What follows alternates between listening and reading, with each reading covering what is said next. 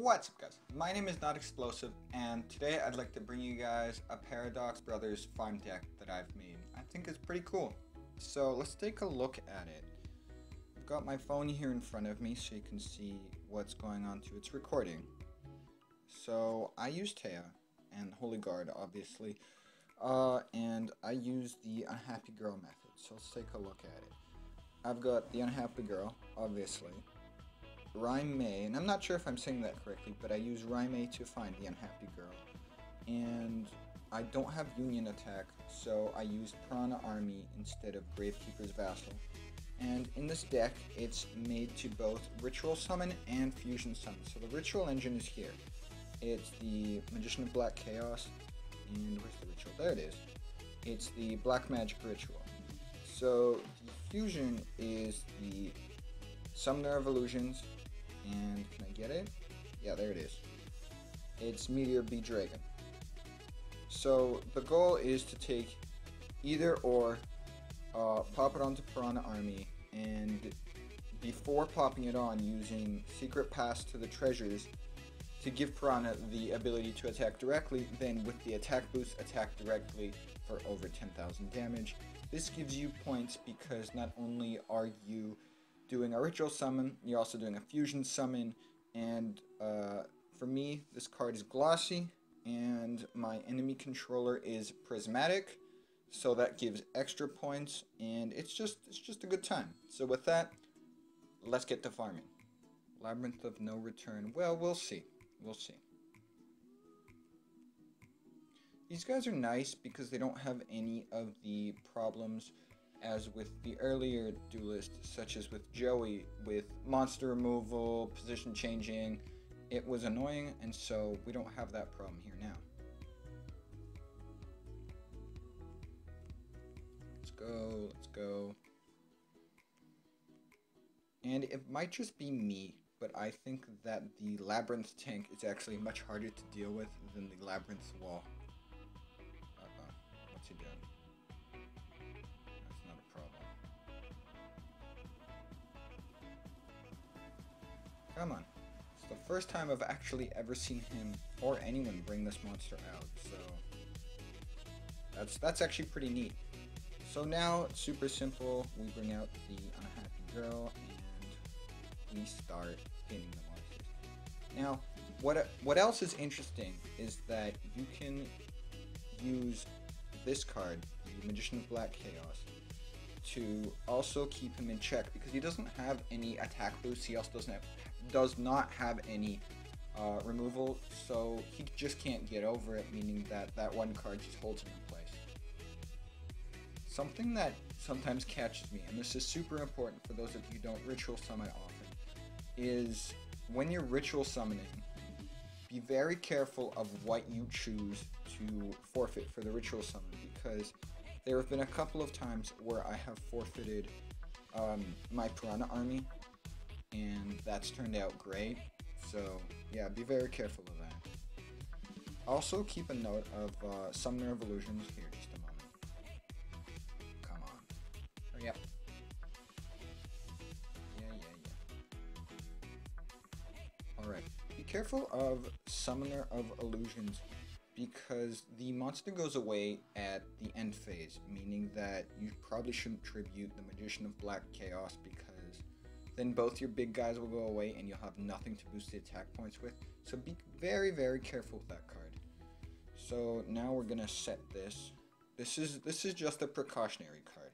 You don't really need it, but just in case some sort of shenanigans happen, it's always nice to have a little bit of backup. Alright. We're just waiting on another 4-star monster here. Come on. Come on. And I really like this event, the Paradox Brothers event.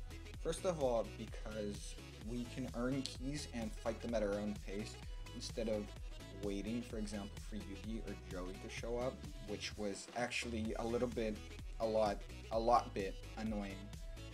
And another good thing is that, well, we get these guys as duelists now, so not only do we get their gems from the event, we also get the gems from grinding them. Alright, place that down. Just keeping him pinned here. Just keeping him in check. Super important so that he doesn't do any life point damage. Because if he does life point damage, then that's less points for you, and you want as many points as possible.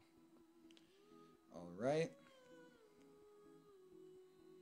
Now, I have had 0 problems with this deck when I draw Unhappy Girl or something else, like Raimei. But this deck does not work when you get stuck with nothing, so that's very important to be careful of. That's why I've included Magic Mallet in order to pop the cards you don't need back into the deck to try and pick up a card that you do need. And I've got 1 Magic Mallet in the deck, but that's not to say that you can't run more. I don't suggest 3. 3 seems like a little bit overkill, but definitely 2 is the way to go. I like 1 because, well, I need other cards, and I'm running a little bit of a normal monster draw engine using Heart of the Underdog. But other than that, if you think that you can get away with 2 Magic Mallets, by all means. And see, now you're finding out why Magic Mallet and Heart of the Underdog is important, because he'll just go through all his cards like that. So now he's got 6 cards to my 10. So it's super duper important that we get Heart of the Underdog soon, so that we can potentially get what we need. So I'm just going to try and thin the deck a little bit. I can't remember how many Unhappy Girls I had, but let's try anyway. Alright. Yep. Perfect. I'll take that to my hand. Shuffle it up. And so as you can see, Unhappy Girl isn't pinning anything anymore, but he can't do anything because the attack of his monsters just isn't high enough. See, it doesn't matter. That's Labyrinth Wall, most likely. Fishies are here. Oh, I like the fishies. Something that I thought was particularly interesting with the character was that he's got a skill called Labyrinth Builder, which allows you to put out a Labyrinth Wall for his turn for the price of 2 cards. I think. Don't quote me on that, but I think that's what it is. So, what's interesting about that is it could have been called Wall Builder, but I'm pretty sure that both you and I know why it's not called Wall Builder. So that's just something I thought was pretty neat. A little bit funny. Alright. Come on. Alright, so we're gonna... What do we not need? We don't need this anymore. So, yeah, we've got a fishy, we've got Secret Pass. Those 2 cards are starting to give me a bit of a worry, but that's not a problem. Shouldn't be too much of a problem. There we go. And in controller. Alright, we will set that. And in return. So what I plan to do next is most likely I will set this, and then I will probably tribute this to bring out the Meteor Bee Dragon. I mean, I don't know yet, but that's what I'll probably do, because that seems like the good move to make. Depends on the draw here. Gift of the Martyr. Yeah, that's probably what I'll, because he's running out of cards, and I can't seem to draw the card, Heart of the Underdog, and we only have 1 in the game so far. So that's a little bit unfortunate. Otherwise, I would run more. But the play to make, the play that I think needs to be made, is we're going to set this like that.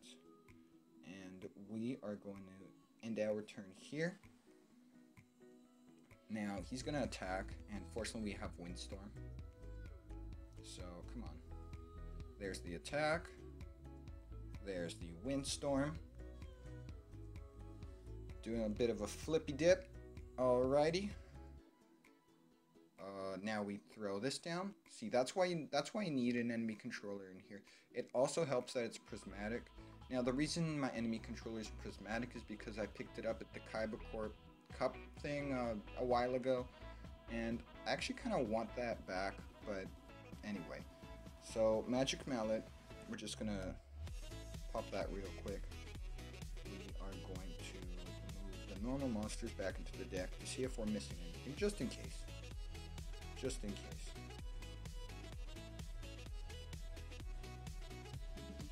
Because although it looks like I have all the pieces, yeah, okay. Okay. So what we're gonna do is we're gonna normal summon this. Now, unfortunately, the enemy controller was taken from me, so that's a little bit annoying. But I do have all my pieces, so we're gonna flip. The enemy controller also works as a backup if you can't get one of your monsters out. So you can just instead tribute one of your monsters to steal one of theirs, and then raise your own attack points using that. So I was a little bit annoyed by that, but it doesn't seem to matter. So now we're gonna take the secret path to the treasures. Super duper simple. We're just gonna stick that on our fishies there. Now we can attack directly. Next we're gonna use Ruryaku, however you pronounce it, doesn't really matter. We are going to have this attack and get us some more fishies. And then Gift of the Martyr. Send this to the graveyard. Give this some attack. Then we're going to battle here, as you can see. Super important that you don't accidentally attack with this thing.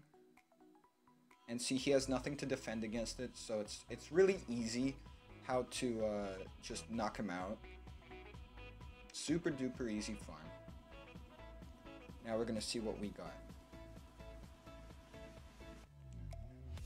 Come on. Alrighty, moving up to those 100 gems. What did we get? Oh, look at that! Oh my god, oh yes. Oh yes. This isn't a bad card, because what it reads is, when you take battle damage, target one monster in your graveyard with attack less than or equal to the amount of damage you took, and special summon that target. It's great for coming back. It's not great as is, but it's great for coming back if you're losing. So, with that, that's the end of the video. I'd say that was a pretty good farm. So if you enjoyed the video, give it a thumbs up. Subscribe to my channel, comment your thoughts down below, and thanks very much for watching.